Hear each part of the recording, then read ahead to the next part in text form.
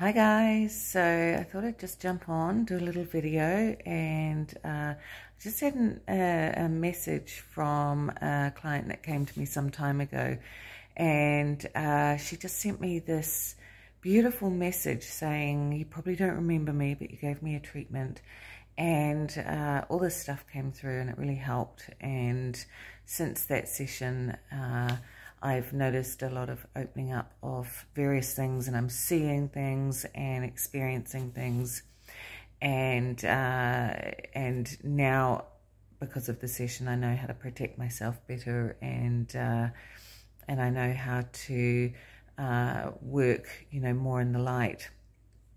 And what it made me aware of was that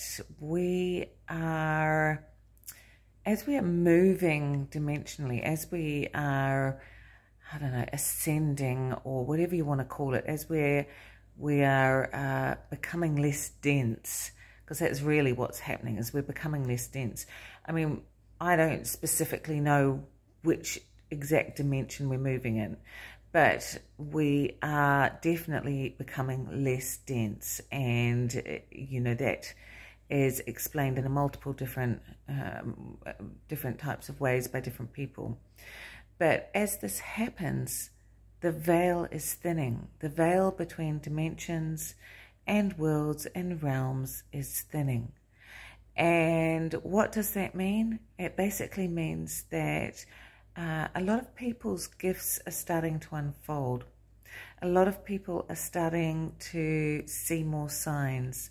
A lot of people are starting to experience interactions with spirit or entities. Some people might be having nightmares. Other people might be having these huge experiences with manifestation. But however it's manifesting with you or showing up for you, it is something that you will be noticing that is different, that links you to these other realms and worlds that you either had never known about, or you had known about but never personally experienced. So you may be one of these people that is starting to have some experiences that are new, and you might need to know how to protect yourself. You might need to just understand how to work with that safely. Some people think it's dangerous to be looking into these realms. It can be dangerous, but it can be dangerous in this realm as well. And the simple fact is that as we ascend, we are going to have access to these realms, and we must learn how to be in our power. We must learn how to stand strong. We must learn how to walk in the light and hold that light in the face of darkness. And really the fastest way we do this is to do the inner work, be prepared to face our own shadows, be prepared to own our own darkness, own our shit, and move forward in the most loving way that we can.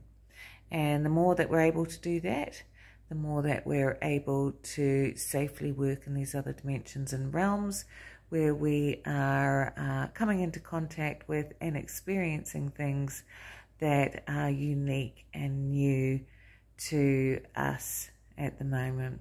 And that's only going to increase. So the faster we learn how to do this, the better. And that's what some of my workshops are based around, and my treatments, and more healers are coming out there with their amazing gifts, and teaching people how to do this work. And it's incredible. It's absolutely incredible. We've just got so many exciting times ahead. So that's all I've got for now. Ngā mihi.